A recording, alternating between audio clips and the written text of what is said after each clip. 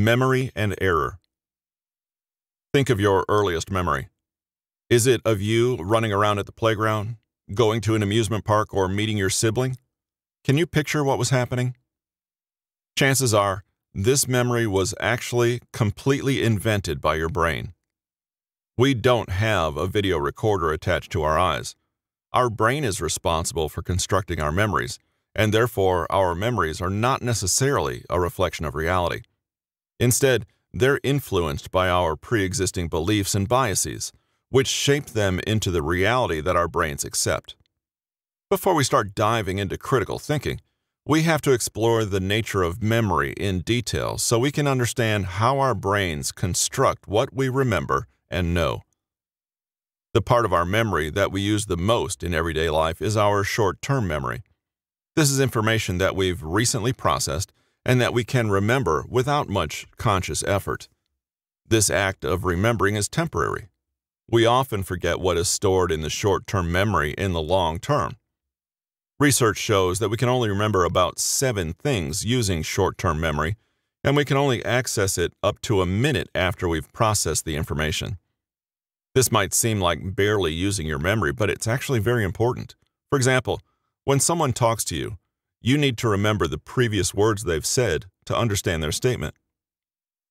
Short-term memory is also responsible for why we forget where we've put things. If our brains are thinking about too many other things, the location of the lost item gets bumped out of short-term memory. Our short-term memory evolved to be so small because it helps us focus on important things, like whether a lion is about to eat us, instead of being distracted by the stick we recently stepped on.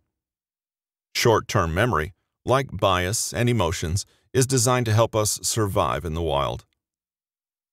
Since short-term memory occupies such a small space in our brains, we also don't hold complete memories there the way we keep long-term memories. Instead, our brains use signifiers like words and images that it can extrapolate from.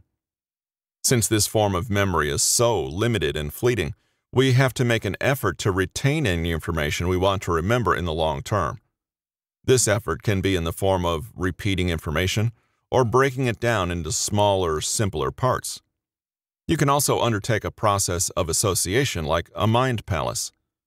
Mind palaces are a mnemonic device where you have a mental picture of a house and you put things you want to remember in different rooms, so you build associations with certain images and other memories.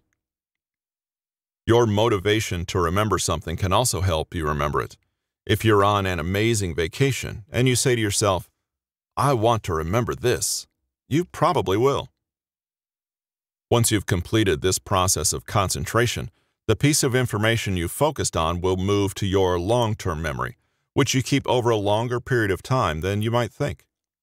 Although you might think you don't remember much from childhood, you definitely remember your high school graduation clearly, even if it's been 30 years. In fact, there's a lot of debate over whether you actually forget memories or if it just becomes more difficult over time to find them in your brain.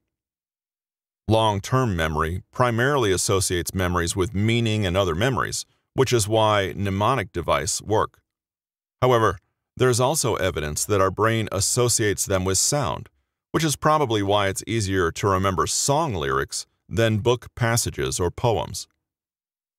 How does this process of putting things in our long-term memory work in terms of the brain's physical structure?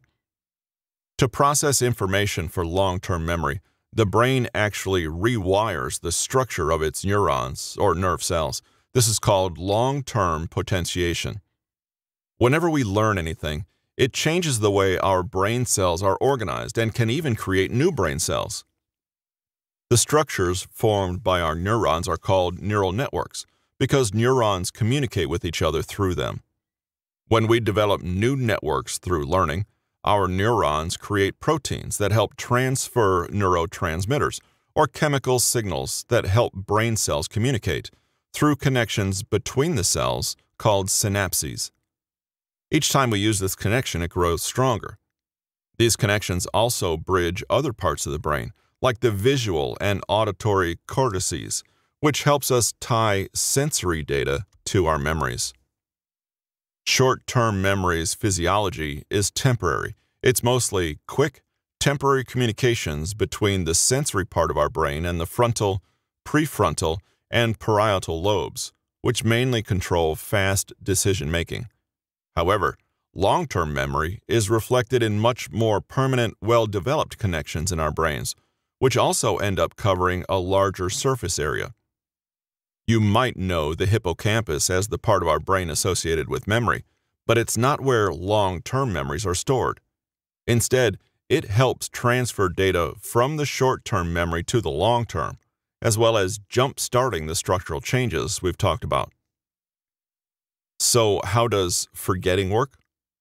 When we forget something, it means that the connections we've formed in our neural networks have gotten weaker. Forgetting can also occur when our brains build a new network over the old one. Think of how back in the day, you could tape over a video on VHS to store a different video. This latter way of forgetting is the same sort of process. This is why we often become forgetful when we feel burned out or overloaded with work. Our brains often tape over what was there before to store something new. Have you ever wondered how much you have the potential to remember? In 2007, Richard Wiseman conducted an experiment called Total Recall to test exactly that, how much humans have the ability to remember. He did this by showing 2 volunteers, both female, 10,000 images in 2 days, then testing them to see how many of the images they could remember. This type of experiment was not new. Lionel Standing first conducted this memory test in the early 1970s in Canada, where he found that his subjects could remember 70% of the images, or 7,000 of the things they'd seen for only seconds at a time over just a couple of days. The problem with this study was that it was hard to replicate. Wiseman was the first to try. Wiseman found that the subjects were, on average, better able to remember images if there were fewer of them, but he still found an amazing remembrance rate, on average 98% for 612 images and 65% for 10,000 images. Neither test subject expected to remember so much. It turns out we remember much more of what we see in our daily lives than we think, whether they're advertisements, faces, or traffic patterns. People actually have a very powerful visual memory. However, our memories are not like the easily accessible hard drive of a computer. They still have limits. The most obvious limit you might think of is when you can no longer remember something. This is often the only memory flaw we can readily detect, but it is not the only one. Our memories can also merge over time into a single memory, or they can change. This means that our memories are not always reliable, but interestingly enough, strong emotions can make for stronger memories. Flashbulb memories are memories we have of sudden, unexpected things that are tied to strong emotions instead of more everyday events. These tend to last longer than more quotidian memories and preserve more detail of the actual event. For example, most people who were alive during John F. Kennedy's assassination or 9/11 vividly remember where they were, what they were doing, and who they were with when they learned of the event because they felt strong emotions. This type of memory is often tied to emotional traumas, which is why sexual assault survivors also vividly remember attacks even if they happened long ago. Roger Brown and James Kulik coined the term flashbulb memory in 1977 for traumatically charged memories. Their theory was that the brain captures these events so accurately because they are too difficult to process in the moment and must be analyzed later when the person has more distance from the event. This provides the evolutionary advantage of learning from traumatic experiences to prevent them from recurring. However, these memories do seem to degrade a little over time. A 1992 study by Ulrich Neisser and Nicole Harsh assessed the nature of flashbulb memories. They asked 106 students about their memory of the Challenger explosion through a questionnaire. 2.5 years later, they gave the same group the same questionnaire. They then compared these questionnaires to assess how accurate the students' memories were 2.5 years after the first survey. They found that a quarter of the students got a score of 0 on an accuracy scale of 0 to 7, and that 50% scored a 2 or below. This means that these students' memories of the event had degraded over a relatively short period of time. The students did recall the event. They just recalled it incorrectly. Their memories had altered over time. After 9/11, a similar experiment was conducted. This time, participants' memories of mundane events were assessed in addition to their flashbulb memory of the traumatic event. These researchers found that the key difference between flashbulb memory and everyday memory was that patients had much more confidence in their flashbulb memories than in their ordinary memories. This confidence did not mean that the flashbulb memories were accurate. Confidence can make for vivid memories, but it does not necessarily mean they reflect reality. Think of a fact that you're confident you know. Say you know that your Aunt Carol lived in Michigan a few years ago. But can you remember how you learned it? People often have trouble remembering where they learned something they're confident they remember. This is called source amnesia. Source amnesia happens when your explicit memory, or the memory that you use to remember things like your anniversary or the time of an afternoon meeting, malfunctions. This is the counterpart of implicit memory, where we store subconscious things like knowing how to swim. Explicit memory is for things we intentionally memorize and remember, which makes it crucial for remembering our informational sources. Everyone experiences source amnesia, and for the most part, it won't hurt you. It's more important from an evolutionary perspective to remember what we know instead of how we came to learn it. After all, knowing that fire burns is more important than remembering which person guided us away from it as a child. However, nowadays it is important to be able to cite our sources for information. Otherwise, we could end up believing lies or misinformation, or even end up spreading it ourselves because we don't know if the source is reliable. Humans also experience truth amnesia, which is the phenomenon where we remember a statement more than whether or not it is true. We tend to say, "Oh, I've heard that before," without recognizing that we also heard that the statement was untrue. This is how rumors spread. If we're familiar with something, we remember the statement itself more than we remember its truthfulness, but the fact that we remember it makes us think it's true. Thus, we can be convinced into assigning incorrect truthfulness to information we're actually merely acquainted with. This is known as the illusory truth effect, and was discovered in 1977 in a joint study undertaken by a team of researchers from Temple University and Villanova University. For example, we can think, "Oh, I've heard something about Cuba being involved in JFK's assassination," but not remember that this has been debunked. We then have the overall impression that Cuba was involved in the assassination. This is what makes misinformation and alternative facts so insidious. If we don't make an effort to remember they're not true, our brains trick us into thinking they are. The power of suggestion is very powerful. Repetition and reinforcement can convince us something is true. Hindsight bias is another form of this effect. If someone tells us something is true, we retroactively connect the dots to make ourselves believe we could have made that conclusion. Familiarity can be stronger than rational thought, so we have to watch out for it in critical thinking errors. The final aspect of our memories that is important to understand in the context of critical thinking is that we have two different types: emotional memory and detail memory. Emotional memory is our general impression of what happened, and is, as you might have guessed, mostly tied to our emotions. For example, you can probably remember a time you were scared just from this suggestion of it. You probably have places or situations you associate with emotions like fear, even though you might not remember what the original event that makes you feel this way was. Meanwhile, your detail memory is related to exactly what it sounds like: details. Functional MRI scans taken when people recall these different types of memories have shown that they have different brain patterns, which means they stimulate different areas' neurological activity.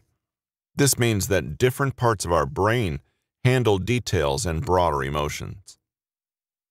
Details are harder for us to remember because in addition to having a much stronger neurological memory for emotions, our minds like to focus on the most compelling stimuli and tune out the rest. This is known as selective attention, and it's actually a good thing because it prevents our brains from being overloaded with sensory data. Instead, we only remember the important details. For example, if you're attacked with a weapon, you definitely remember what the weapon was, but not necessarily the brand of the attacker's t-shirt. The flip side of our tendency to block out small details is that our brain often fills these in for us in our memory, and it doesn't do this very well. These details are often altered or just plain incorrect. Most of the details you remember from any given situation are therefore actually constructed rather than a direct recollection of what happened. These details can also change based on your broader knowledge base, because each time you learn new information, your brain also updates the other things it knows. Our brains like to have a narrative of our experiences in the world, so it often changes our memories to fit that narrative. This is why we're so prone to exaggeration. Our minds like to make us think dangers were bigger than they really were. Of course, you can see how this would be helpful from an evolutionary perspective. The details in our memories are biased, constructed, and invented by necessity, but it's important that we recognize this. Researchers call this memory contamination. Think about a conversation you recently had with friends. If you ask your friends about it, their memories of what they said will likely be very different than yours, and the same will be true of your memories of your own words. This is because our brains are always biased toward our own narrative and construct our memories to conform to that narrative. This is why it's important to share perspectives and recognize that people have contaminated memory by nature.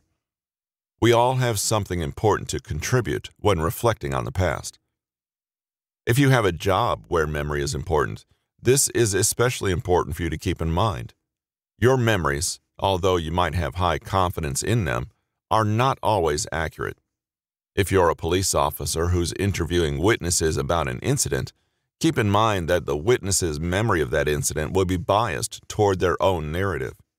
If you're a therapist, you need to keep in mind that your client's memories are not always accurate and might be influenced by psychological issues or a traumatic history.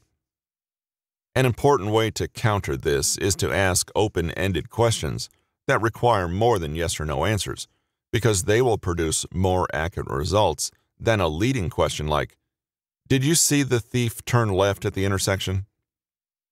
Coincidentally, this is why open questions are typically used in direct examination in court, where the lawyer is questioning their side's witness, and leading questions are used in cross-examination, where the lawyer is trying to poke holes in the other side's witness's testimony. The FBI views leading questions as actually contaminating the interrogation process and discourages its agents from using them. It also discourages the use of coaching, which is the practice of leading a witness to give information that confirms the agent's hypothesis. This will lead to confirmation bias in the interrogation. For example, if the agent asks an interrogation subject about a specific subject's presence at the scene of a crime, they're coaching them toward evidence against that suspect. Open-ended questions allow more room for the witness to give their own account of what they know. Stress is also a big factor in memory, and FBI agents, as well as other law enforcement professionals, are encouraged to keep this in mind. A more relaxed person is more likely to give an accurate statement, rather than one geared towards what they think an interrogator wants to hear. Therefore, the FBI actively encourages compassionate procedures that keep in mind a subject's own narrative, that is, their culture, their biases, and their experiences. As you might have seen in criminal justice shows and podcasts like Making a Murderer and Serial, memory is one of the most useful tools available to law enforcement, but its fickleness means that witnesses need to be treated carefully. Otherwise, the justice system can fail to do its job and bring the right person to justice. It's important to recognize that while our memories are a valuable resource, they are rarely a 100% accurate account of reality. Our brains have evolved to create, twist, and construct our memories around our pre-existing biases and personal narratives. The physical structures of our brain actually change along with our memories, which means that changes are often permanent until another change happens. We often fill in the gaps in the information we take in with details that are complete constructions, or even taken from a different memory. Think of people's tendency to embellish their memories with details from movies they've seen. We often don't even know that we're doing this. To us, all our memories are true, and it can be difficult to impossible to spot a false memory. This means that critical thinking is an especially important tool when it comes to thinking about the past, that is, the process of creating history. Our memories are not reliable. If you can recognize this, you can work with others to construct an accurate picture of past events. This is what historians do every day, but you can even do this in your own life. Consider that conflicts might have actually been due to something you said or did, even though you don't remember it that way. Unless something is taped, written down, or collected in another objective manner, we can't trust that it is what really happened. Recognizing this is a crucial step to developing critical thinking skills. Memory is one resource, but evidence and logical reasoning are essential to discovering the truth.